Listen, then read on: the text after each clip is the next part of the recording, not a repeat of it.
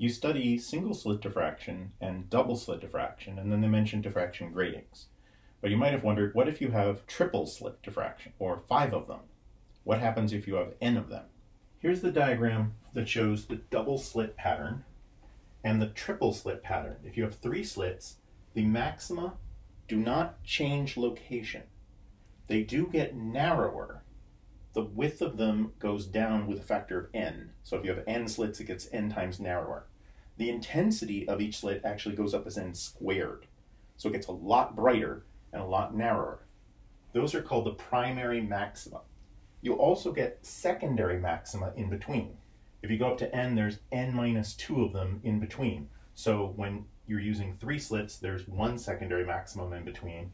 When you're doing 5 slits, there's 3 secondary maxima in between. But since the locations of the primary maxima do not change, the same formula, d sine theta equals m lambda for constructive interference, works for double slits and for diffraction gratings. And a diffraction grating is just a multiple slit thing with a very large head. In the examples I just covered, we were adding slits but not changing the spacing. A diffraction grating, they usually make the spacing narrower and narrower as well. As a result, the actual maxima do get spread out.